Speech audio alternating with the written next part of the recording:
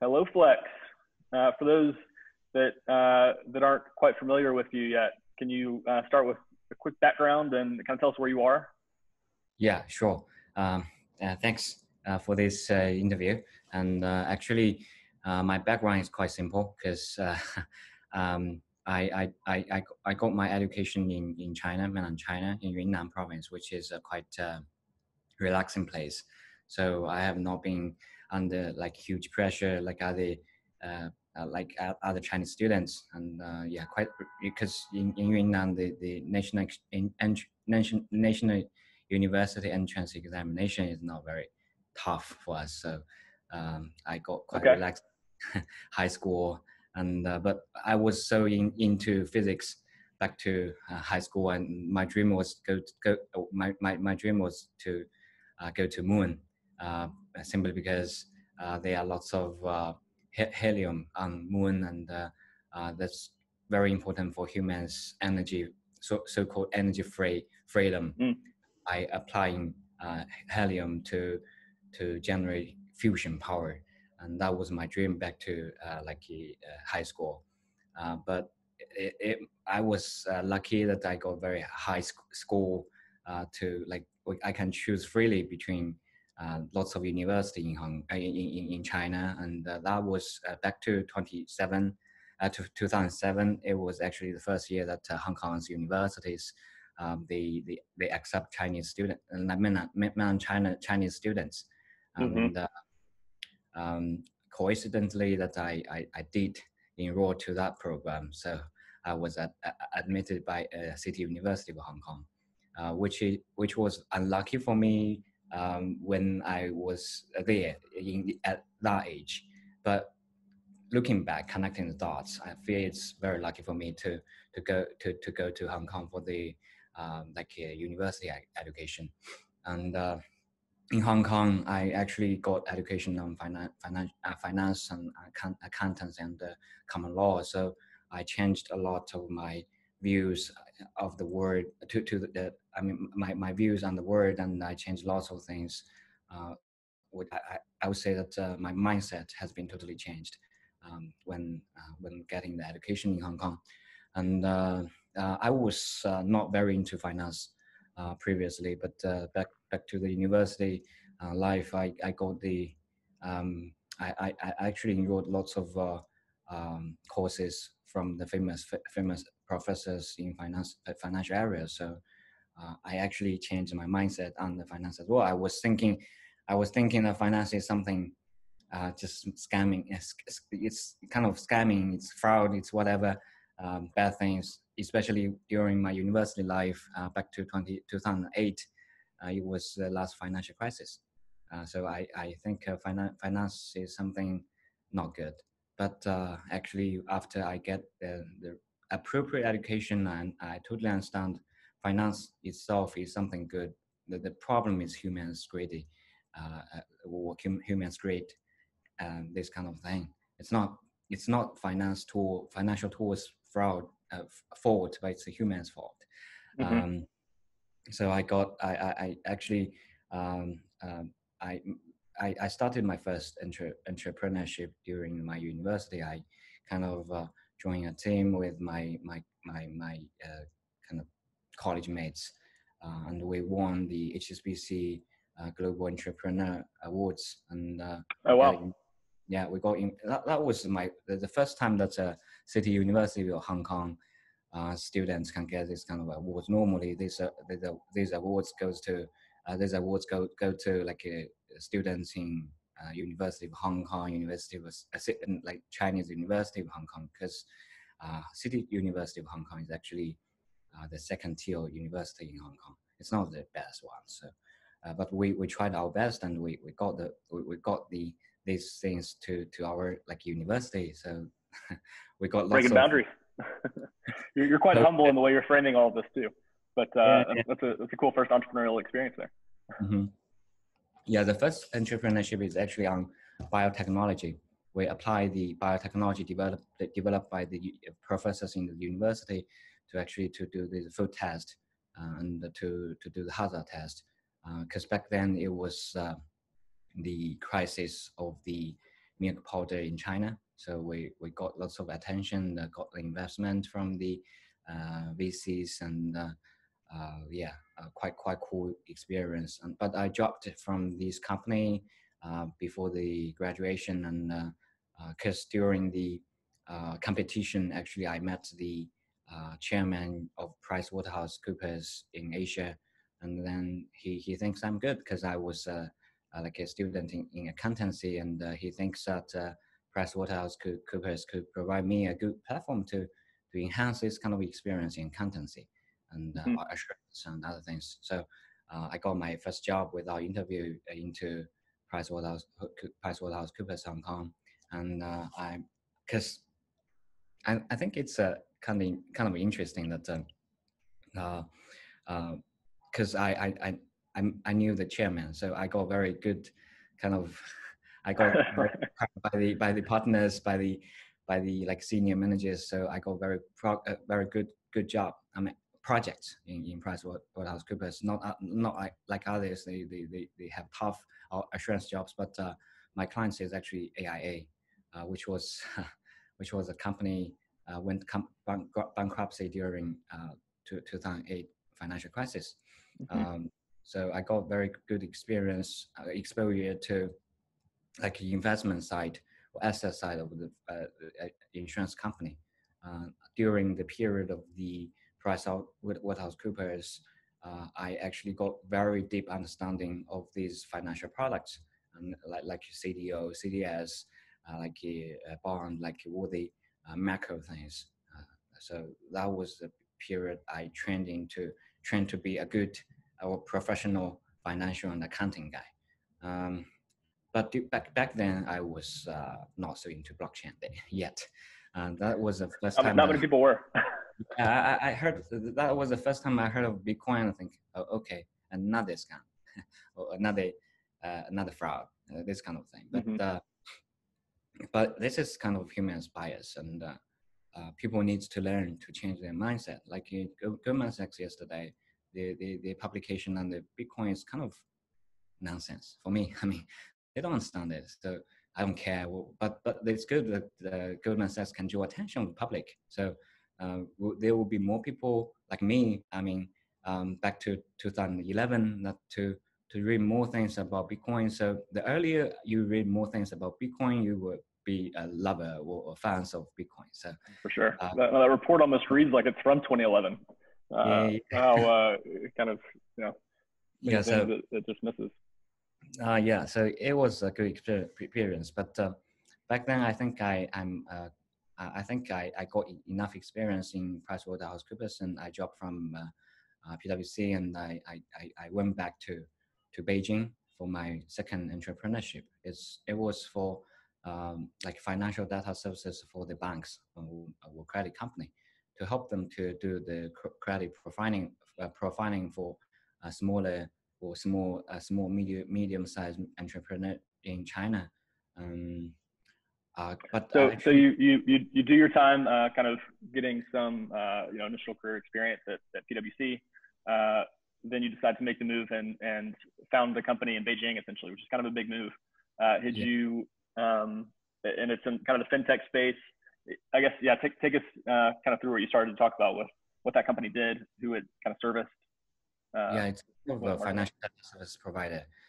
It just helps banks or credit company to actually assess the credit profiling of the entrepreneur in China. Back then, I was thinking that the pain points for the banks is that they don't have enough data to actually provide credit to these so-called inclusive or unbanked people. But the problem there was not actually bank has no ability to do this. The problem is actually in China, the interest rate is actually not very, it's not running in a market way. Namely, a bank lend to a government, a state-owned company with the interest of 5%, and they can only lend to this entrepreneur with 5% or 7%. So if you have the same interest rate for like different kind of risk profile, what you choose? of course you choose to lend to those people who will not go to bankruptcy like a state-owned companies, right?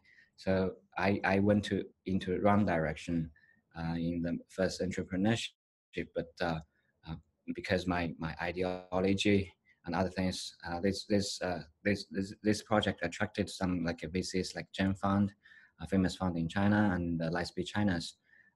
So that was my first experience dealing with VCs, dealing with this kind of things. So I got quite trained up on the so-called entrepreneurship, like attracting fund from VCs, and find out the right clients doing the right things during the right time. So it was my first time that was my first time to kind of organize a company as an organization, because in the first entrepreneurship I was just For a sure. partner. Yeah, but second one I was founder and the CEO, so I got trained up. Yeah, And I mean, raising capital from, like you said, some of the bigger names in China. Lightspeed, I guess, sort of around that time, was starting to look at some Bitcoin companies. I think one of the backers of BTC China close to back then. What was kind of the ecosystem for startups in Beijing at that point? This is, what year are we looking at? 2014, 15? 2015. Yeah. 2014 and 2015 is actually are actually very good year for China's entrepreneurship. There are lots of funds there, and people are just looking for this like VCs, PEs. They are just looking for projects that they just want to invest. They don't really care about your everything. They just want to invest. They just want to pool the money in. And it felt like easy money. Yeah. Like they got lots of money from different places, because in 2008 to 2015, in China, actually another like a few good years for China, and back because back to 2008, after the financial crisis, China printed like 4 trillion RMB. It was big back then. It is so small now. I mean, right. Looking back, those numbers seem quite quaint. yeah, now the balance sheet of PBOC is 150 trillion. So why you can't call 4 trillion? But yeah, it was good. It was big. Yeah. Yeah, and then you're kind of ideologically, you're interested in kind of figuring out how to service those people who had trouble finding credit and banking back in these entrepreneurs. Just before we jump into Babel and your interest into Bitcoin, what are your thoughts on the progression of that kind of capital access for startups in China, credit worthiness? Do you feel like there's been progress since 2015? How do you feel about that kind of infrastructure right now? You mean back then, the infrastructure and comparison with current yeah, situation? Kind of the problems you were trying to solve back then. How has that progressed? There's no progress at all. Okay. You know, and is that a function of the kind of regulation around interest rates that are? Yeah. At the end of 2007, the regulation came in, and they caught lots of people from P2P industry, and they caught lots of people from this kind of data service company. Because back to 2008 and 2000 and late of 2007 and 2008, 2017 and 2018, lots of new regulations came, and that the privacy of the citizens has been protected. Because before that, actually, we can get these ID information, lots of records of people without limitations. It was bad. I didn't realize that when I was doing the first company, but the second company. But now when I reviewed the progress or reviewed my experience there, I was thinking it's not good. I mean, privacy of people has been breached, and lots of. And I think China has been doing something good for protect the citizens' privacy, like from the companies or from the data service companies, but not yet to themselves. I mean, right. That is kind of the narrative that's here at least. It's interesting to kind of on a more granular level that the companies don't have access to it. It's more the kind of government adjacent entities. Okay, and then move to Beijing, startup, and kind of the fast life with that, and then kind of take us through the idea for Babel, how you got started there. It was another coincidence because I joined the entrepreneur class or entrepreneurship training courses of JD Finance, Jingdong Finance, and I met He from Binance. He was in a kind of broadcasting company in China back to 2017, and during the class I actually learned the bit blockchain, and she was actually the like a mentor for me for the blockchain technology and the Bitcoin, and back then she has not decided yet to go to Binance. She stays in the area Puxiang, Wanjing area, which was the company our company located. So we are so close, and we can meet every day, like for the morning training exercise, like morning running, this kind of thing. So I got more information on blockchain. I have been changed from this is scam, this is fraud, thanks to this is something that I was so into. I should be doing something here for this industry, because this industry can bring people new kinds of freedom. So I just after the trigger point for me is actually the regulation, because the regulation asks us not to do this anymore. So I dropped. I actually gave up on the second company, and I started Babel with Dell. From he is my co-founder, and he had good experience in ICBC and good experience in entrepreneurships as well. He founded two data companies, and he got experience in Ripple, although back to 2013. So it was a very good combination for us to do some financial services in blockchain industry, especially for Bitcoin. Yeah. So. And what was that? That's super interesting. Kind of the network there that you were a part of that launched you into this. What was kind of the initial idea for Babel? Kind of initial business model that y'all were working through, and then I guess take us through that kind of starting process, and then maybe kind of the current state of the business and your product offerings now. Yeah, because back to 2018, in the in March, April, back then the market is still in a transition period from bull market to bear market, and back then we are thinking we got experience in entrepreneurship, so we know we need to find out the root of this industries, or what is actually the root question or root pain point of this industry. Because we have good experience in finance, financial services, so we understand finance, I mean, more than other entrepreneurs in blockchain area. We actually know that finance is actually a tool, I mean, to allocate risk and return on the space value and the time values. Space value is actually exchange rate. Namely, you have a chicken, I have a cow, that we exchange chicken and cow. It's kind of space value. And another is time value, interest rate. Namely, you have US dollar now, but you don't need to spend it. So you deposit to like a financial institution and to lend it to other people to earn yield. So it's interest rate.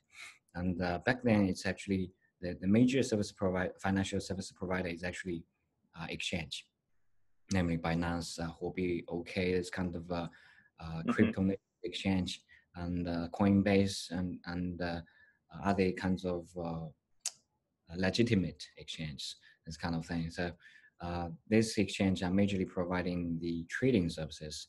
So we're thinking from the traditional financial finance view that there's another huge market for interest rate. It's debt market. and banking services like lending, deposit, asset management, this kind of thing. So we started the business there with a vision to become the so-called JP Morgan in crypto marketplace. But of course, people in blockchain area, or especially Bitcoin maximist or Marxist, they don't like the concept of banking. So we kind of changed from Babel Bank to Babel Finance, but actually we are providing the similar services. But I think people should regard finance as a good tool. But the problem is actually human. So finance is never wrong. The problem is human. So don't blame the financial institution, but blame the people in financial institutions. So we still insist on providing financial services to like Bitcoin holders, Bitcoin miners, and other related stakeholders. So we started there with the vision to become like JP Morgan crypto marketplace. But we started with only our initial service is actually to lend money out. So that's the first function of the commercial banking industry. And our experience in the entrepreneurship actually helped us a lot. We find the right direction with the right clients with the right time. Back then, there were lots of competitors in this industry like us. I mean, and back then I don't even know this kind of thing that called USDT, stable coins, this kind of thing. So I was my first deck actually have something about the stable coins. Namely, we need to have some new token for people to use as a US dollar. So my understanding on the industry has been improved a lot since then. I mean, yeah. Well, you saw the need, you just didn't know that it was already being met in some form. That's interesting. Yeah. So and then the other competitors spend lots of time developing applications, providing services to smaller users in China. But we find out that the key users of this kind of like lending product is was a miners back to 2018 because of market price was dropping, but people are not willing to sell the Bitcoin. So there was it. And we were very lucky that we have another neighborhood, which is pooling. So, and pooling started their Bitcoin pool services back to 2018, September 2018. So we grow together. We stick with them. We ask the like the Kevin and the Chris to help us because we are a smaller company, and we just want to go with them to meet the miners, to drink baijiu with miners, to like this days I mean, this week in Chengdu is just so amazing. I mean, people from different companies, even very I mean, even those competitors, they have lots of arguments online. They just fight with each other. But like in Chengdu, it's friendship.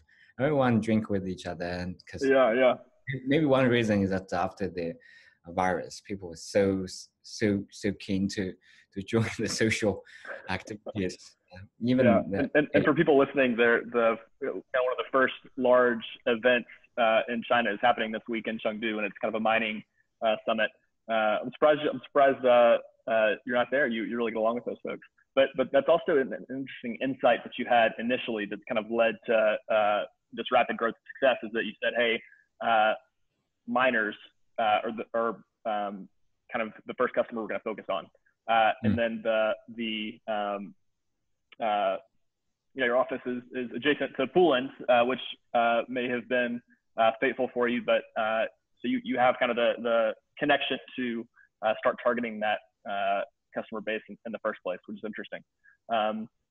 And can you give us a little bit of context also for what it's like to go after those initial clients?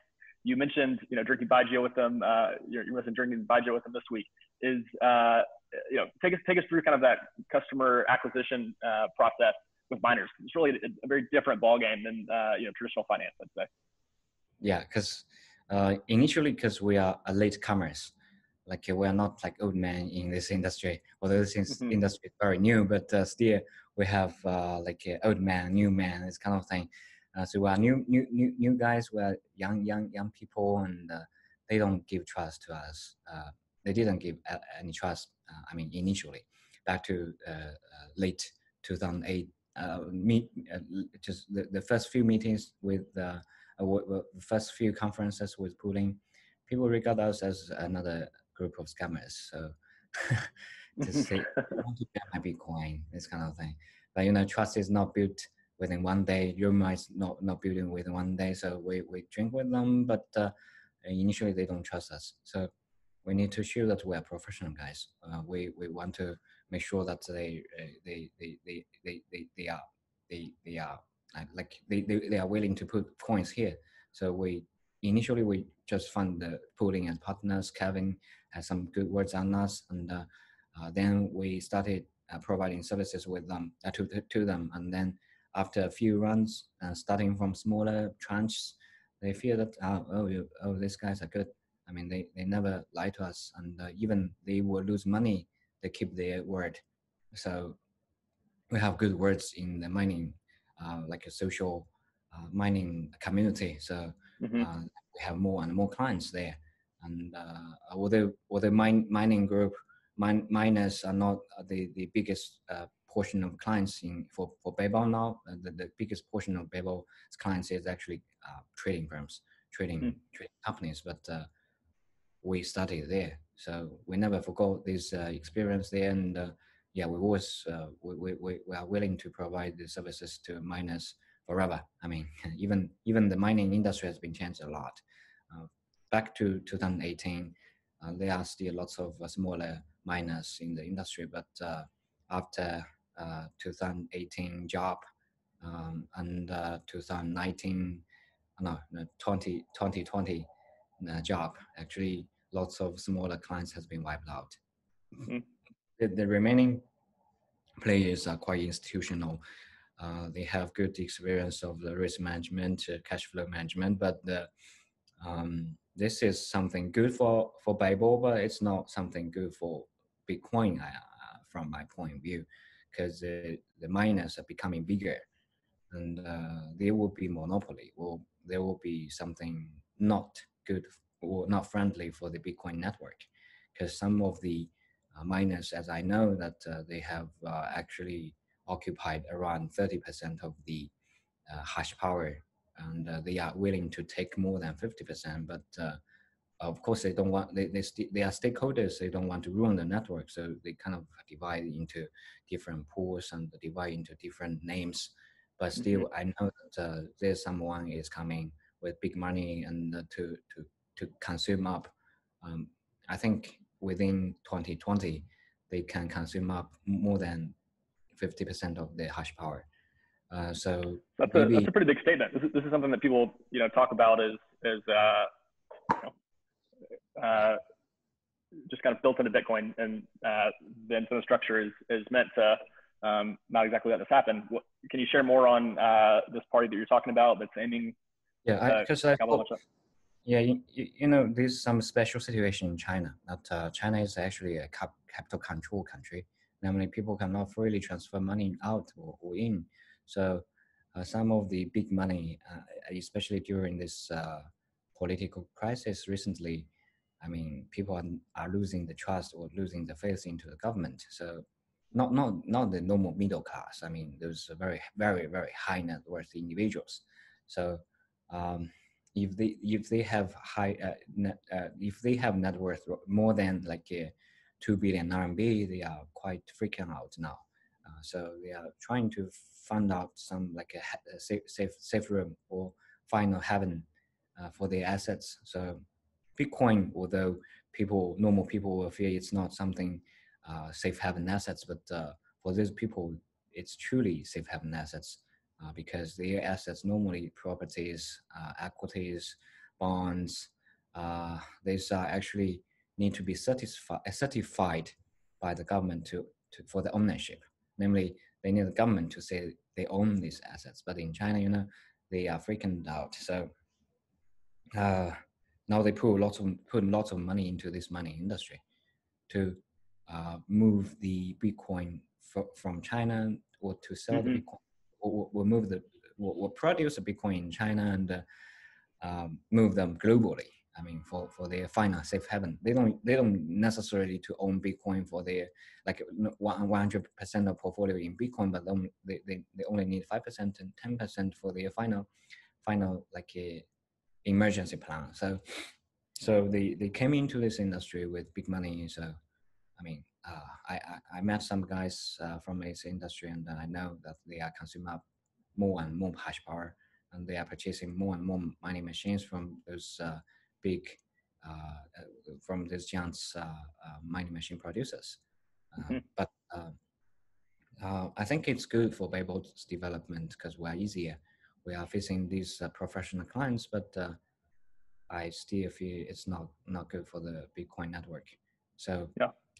so maybe I mean 路边 pool is some proof for this. It must be some big miners, they organize this kind of pools. So Mm-hmm. one bad evidence, I mean one not good evidence, at least not good evidence for me to be kind of cautious for the Bitcoin network. So if there's something like this happening, I think we need to do something. I mean, we need to buy machines as well. I mean, even for Babel, if we are a stakeholder of this industry, maybe we need to fight against this kind of 51% of hash power ownership. So we need to buy. Maybe we need to kind of do something for this. But Yeah. also the Bitcoin core team, they could also do something like limit some kinds of a similar pattern mining algorithm, this kind of thing. So yeah, there's something that we need to be cautious. Otherwise, Yeah. Bitcoin will be Big topic. We could go in a lot of different directions with that. yeah. Maybe Next. save it for a little bit. So, but kind of on that topic a little bit. So you started out, most of your customer base, kind of your initial growth period, you're focused on mining. Now you have these other services, and majority of your customer base is kind of institutional now, exchanges, traders. Can you talk about how you think about growth in China versus outside of China? How you kind of view your company's just growth geographically? How you're thinking about that now? I think it's different. I mean, it's not really like the geographical thing is actually the historical reason. Like Bitcoin had like 70% of new Bitcoin is mined in China, and lots of Western like United States trading firm, they are looking for Bitcoin's trading opportunity. So this kind of Babel is in a very good position to connect West and East, because miners needs cash. They need to pay this electricity. They need to buy new machines, and trading firms, they need Bitcoin or Ethereum, this kind of thing. So Babel is playing a very good bridge to kind of fulfill two sides requirements. We bring cash from United States. Well, the US dollar is printed to China miners, and we bring the Bitcoins which is mined in China to US trading firms. So it's kind of a good bridge to actually to make the process highly efficient, and with lower cost. Because previously, I mean, I don't name them. This big trading firm or big lenders in United States, they cannot go to China to drink baijiu with miners, but we can. We are quite grassroots people. So those miners in China, they have no very good understanding of financial system. So they don't have knowledge to negotiate the financial terms with the financial institution in the United States. So Babel both has both things. We can drink baijiu with miners. We can negotiate the financial terms with the financial institutions. So we are performing a good bridge to make the process highly efficient and to make both sides cost of capital lower. Namely, we bring them lower cost of Bitcoin, and we bring minus lower cost of US dollar. So I think this is a key role for Babel now. Sure. Yeah. So I think the growth is actually, it's kind of related to both China and the US. It's not something that we focus on Europe or Sure. it's kind of mutual things. Yeah, I Yeah. cannot do one side without another side. Yeah. Sure. And I think it'd be helpful to kind of drill down a little bit more into some of your business lines. You kind of talked about starting with lending. Now you do other things as well. Maybe kind of take us through your product suite a little bit and just some kind of context for how it's grown. Okay. Actually, Babel has been regarded as a lending firm for a long time, but actually our business line is quite complicated. Starting lending, and we also have asset management side. Currently, we contribute more than 13% of the trading volume on the Darabit, and we are number one maker and number one taker on the Paradigm, the OTC option trading platform. So we are quite an important player in the options trading area for Bitcoin. The reason is that I think options pricing is quite related to, quite complicated. It's lots of models and lots of Greeks there. So it's actually related to the initial topic we have been talking about, the space value and time value, namely exchange rate and interest rate.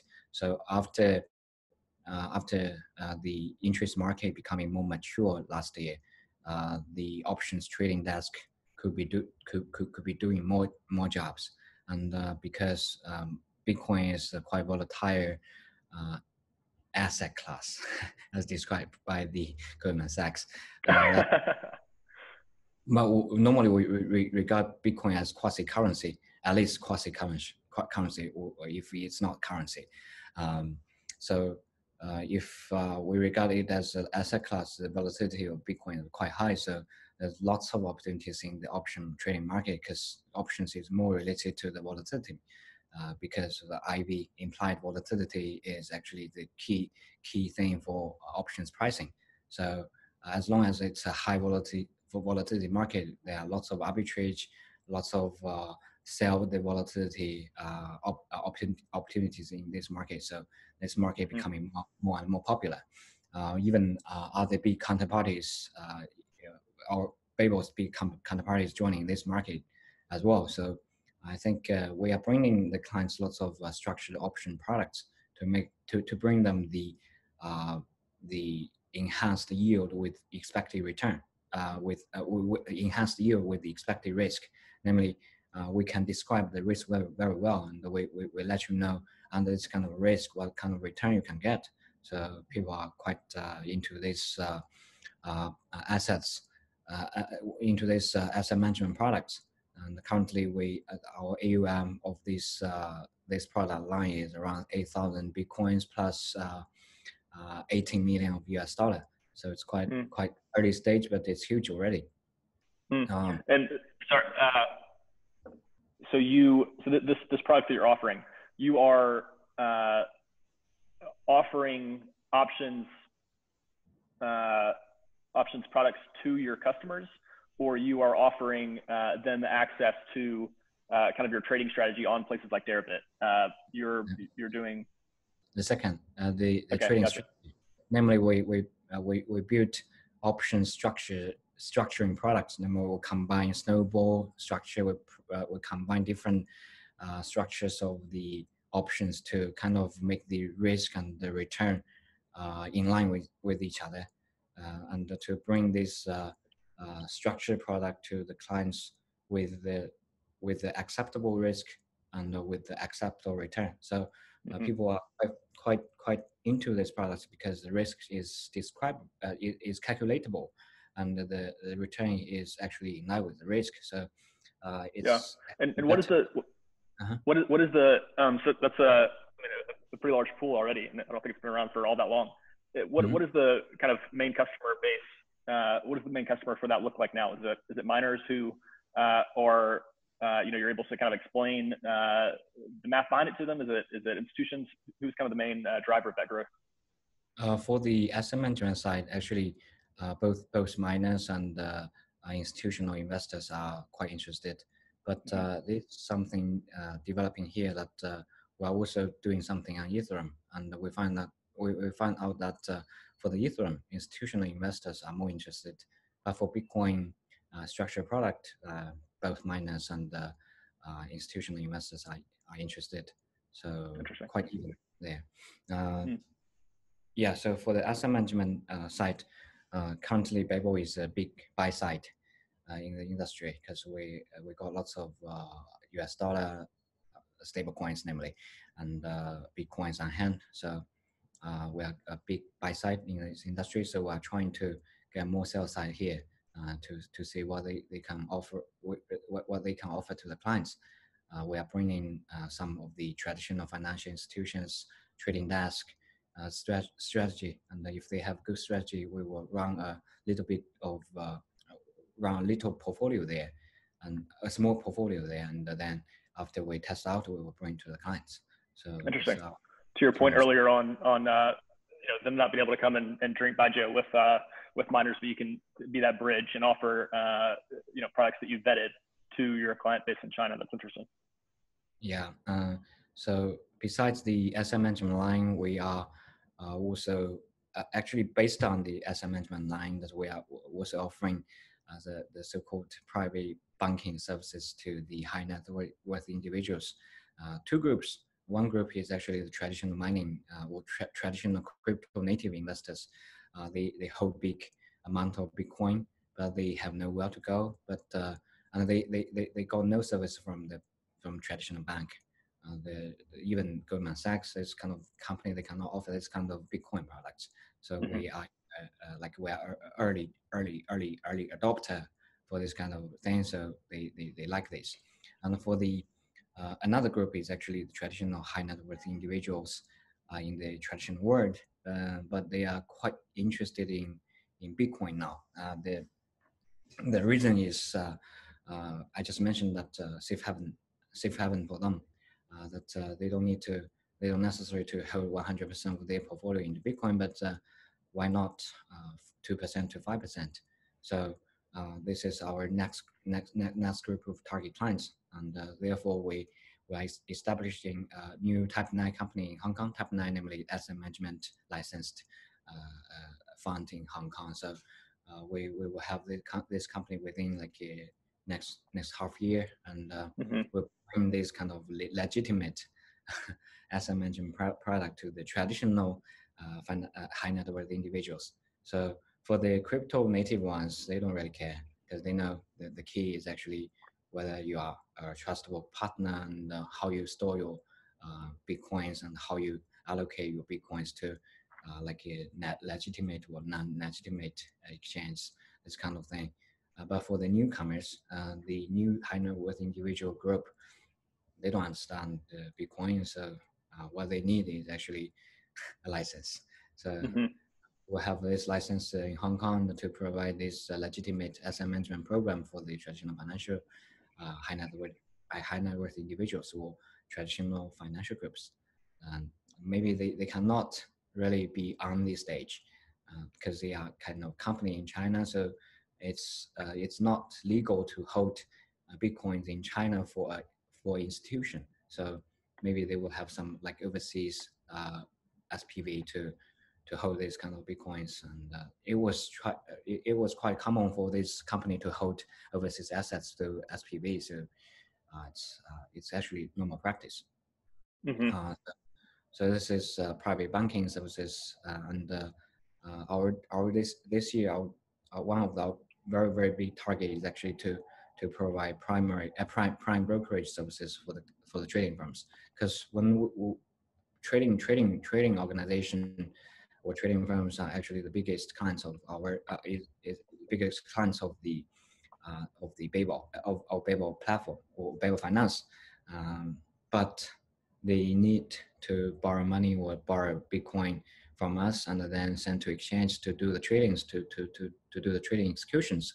So from the Babel's point of view, quite like Genesis what has been doing, they want to provide prime brokerage services for their clients. We are also in a very similar position because we have a big balance sheet and we have a very good bargaining power against the exchange, and we have risk management system for them to trade on the exchange.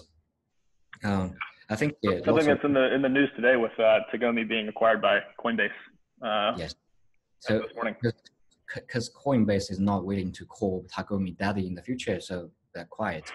It's like Facebook is not happy to call like a Instagram daddy or WhatsApp as daddy, so they're quiet. Because in the future, I think we still copying the system of traditional finance. Namely, we need brokers or brokerage services in this industry, because there are lots of exchange in the industry. So if you want to gain the arbitrage opportunities in this between different exchanges, you definitely need this kind of brokerage services that could provide you portfolio margin services. Why I address the portfolio margin here is because for the exchange now in the industry, they for the Asian exchange, they have no such ability to provide these portfolio margin services to their clients. Namely, they can only ask you to either you do spot trading, either you do margin trading, either you do future trading, either you do option trading, but they cannot, they have no enough financial guys or enough financial knowledge or understanding to develop such a portfolio margin thing. But it's something that Babel has been having it. Namely, naturally we are a team to do this kind of thing. So we actually, lots of people are trying to understand prime brokerage as trading execution, but actually prime brokerage is not. The value of the value provided by prime brokerage is not on trading execution, but rather than the portfolio margin things. Namely, the trading firm can spend or can put less coins in the exchange to do more tradings. So this is something, some values Babel can bring to, like Tagomi can bring to Coinbase clients, like Babel can bring to our clients, like Genesis can bring to their clients. So this is one of the biggest target this year, but it's not an easy job. The key challenges are the system, the trading system, trading portal. This is one. Another thing is actually portfolio margin, because this market is very, very volatile. So another like a Black Thursday will just ruin the system. So we will be very cautious, and we will kind of protect clients' interest on this. Yes. So we will do it slowly. So we're getting pretty ambitious with kind of the private banking, some prime brokerage aspirations. Your derivatives AUM is 90 million already. You are also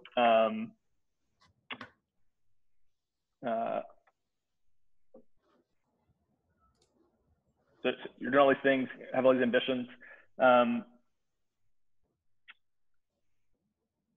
Any other, I guess, products that are in the suite now that are worth mentioning? I think it's pretty much all of them. And actually, after we can provide this kind of services to clients, well, very close to JP Morgan already. Because when you click on the JP Morgan's IR page, investor relation page, their services including commercial banking, private banking, and asset management, brokerage services, all these things. And Babel is just actually for CeFi. I mean, there's arguments between DeFi, CeFi things. For Babel is actually now a CeFi thing. So what we are doing is not on the innovation of technology, but we are trying to copy the financial services from the traditional financial world to crypto marketplace.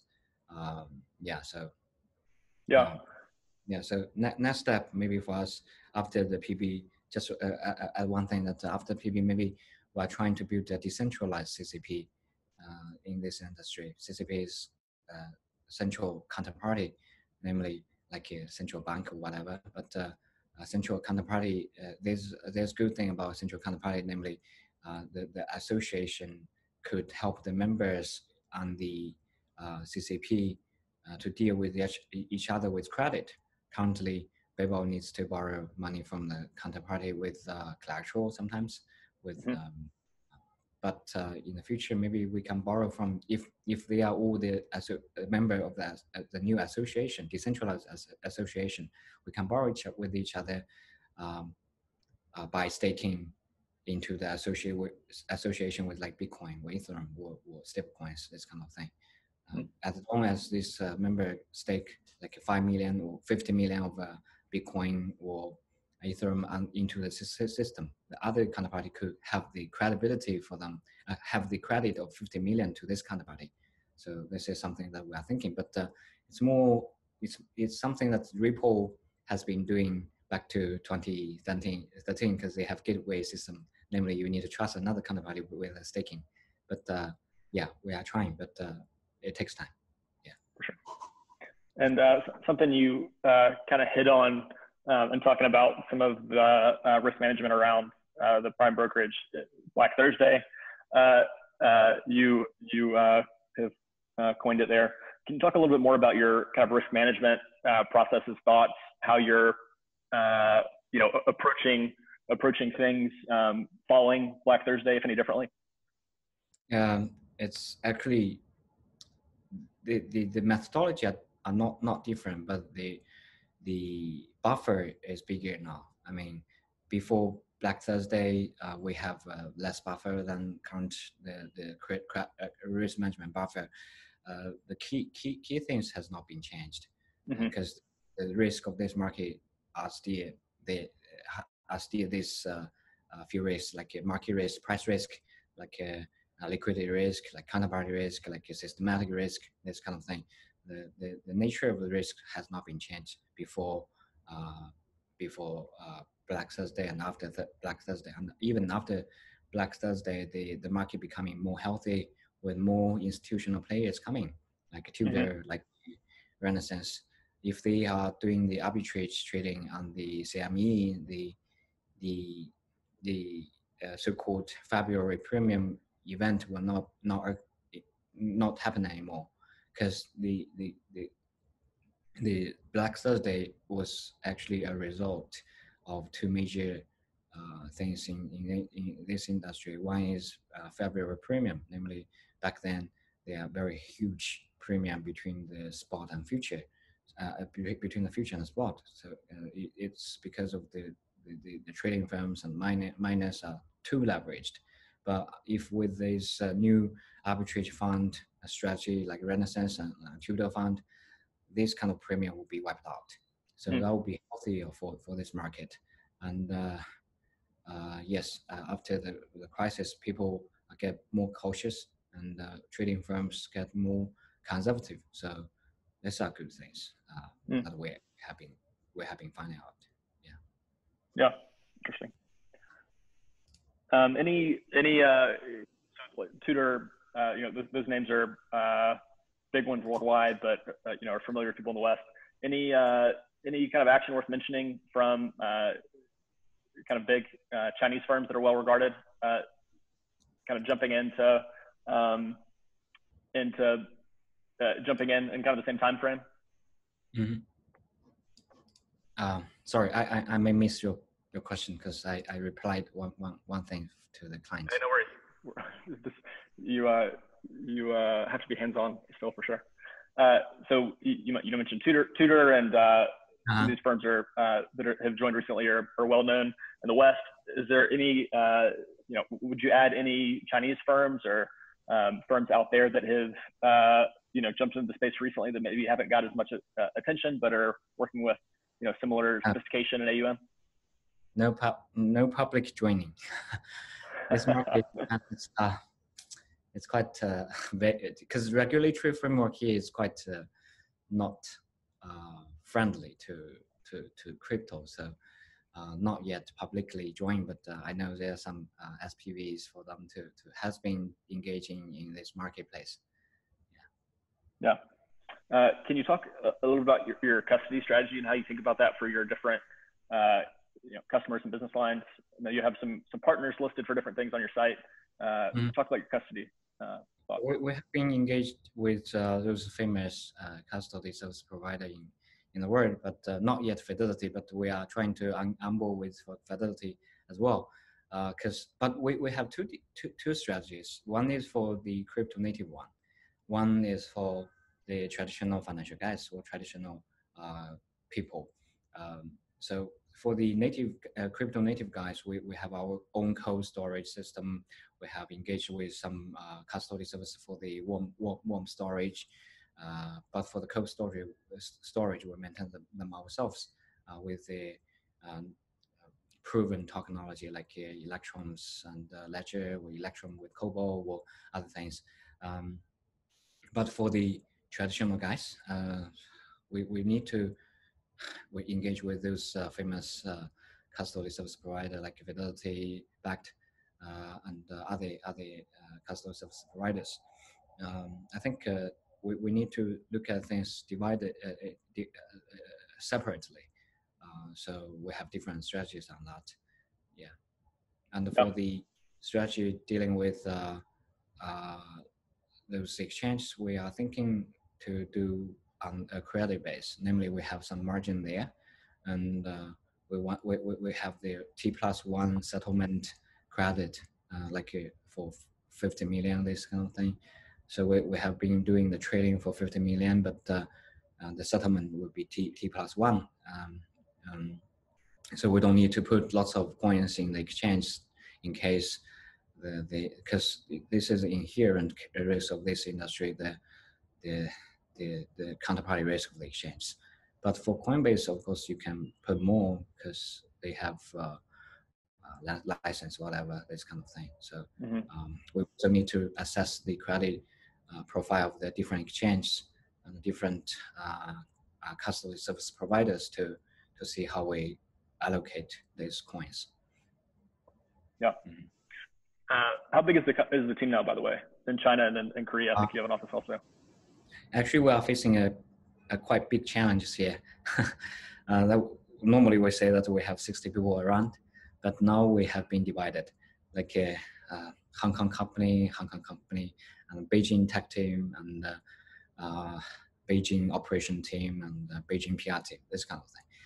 Because currently in Beijing, the regulatory framework is not friendly to crypto, so the government, the regulators here they just want us not stay in Beijing, because they don't really want to think about it, because this market is still very small for them.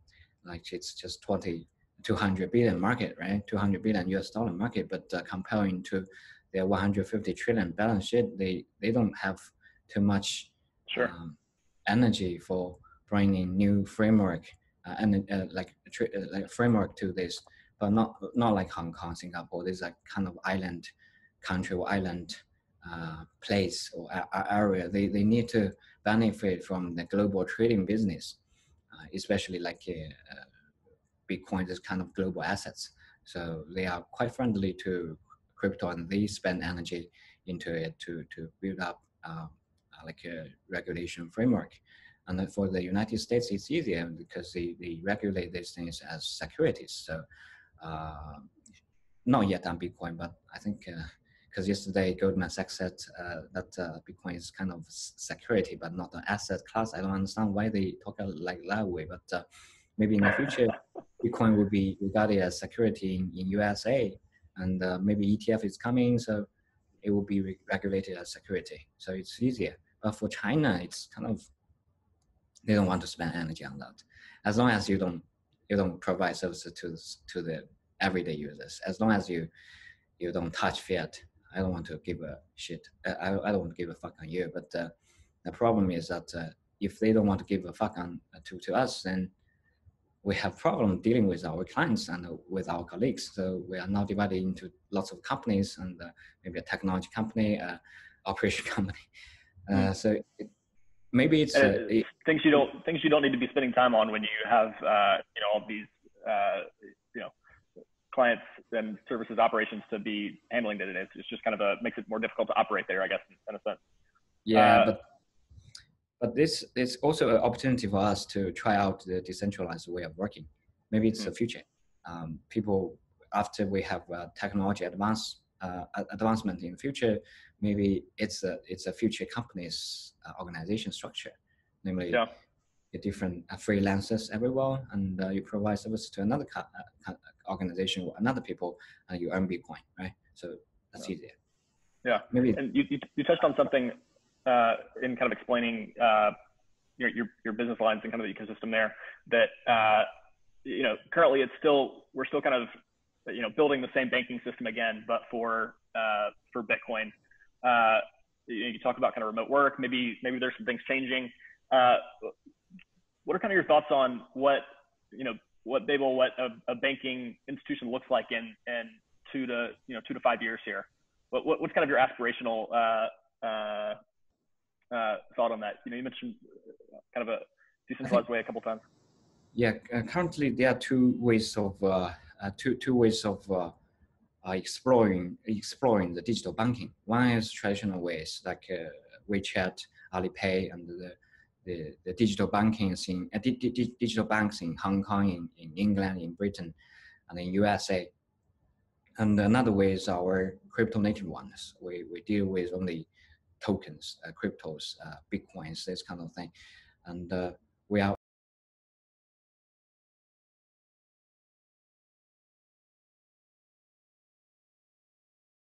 something, although our business model is traditional, but with a new weapon or with new infrastructure. So both parties are working towards the end, namely the open finance or open bank. But I think both are good try, and we learn from them. They will learn from us, and maybe in the future we will combine. But I don't have a clear view on that.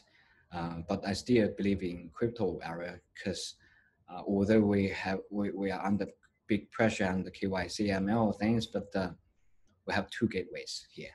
One is so-called traditional way of compliance, and another way we still can provide quite decentralized financial services there. So I think we are in a better position compared to those challenging bank, but I think time will tell. Yeah. Yeah. And then to kind of close out, we close out the show with a recommendation from you for anything related to where you are. So, y'all are in Hong Kong, you're in Beijing. Just give us a recommendation. Can be a book, can be a place to eat, can be